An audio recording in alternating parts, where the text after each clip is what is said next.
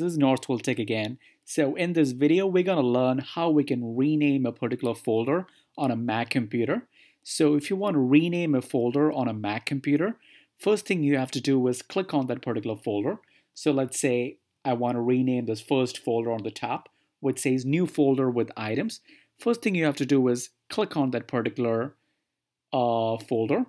So once you click on that and once it is highlighted, then go ahead and click on the tab which says File on the top.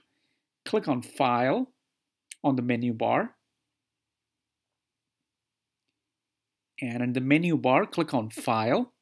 And once you click on that, you will see a drop down and you will see Rename under the drop down.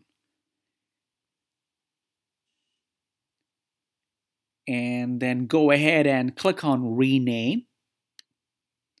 And that will give you the option to rename the folder, and then go ahead and type in the name which you want the folder to be named.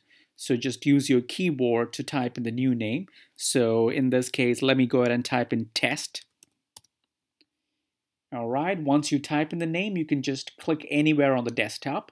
Just click anywhere on the desktop. And now you can see that it has been renamed to test. Alright, thanks guys for watching, and if you have not yet subscribed to our YouTube channel, please go ahead and subscribe to our YouTube channel because we create tech videos almost every week.